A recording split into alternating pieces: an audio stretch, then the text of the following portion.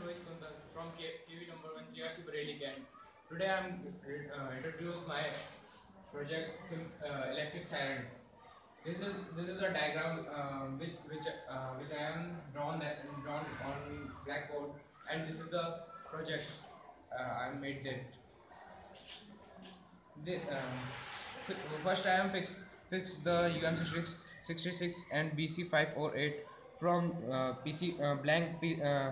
printed circuit board, and connected the wires between speaker UM66 BC548 and batteries.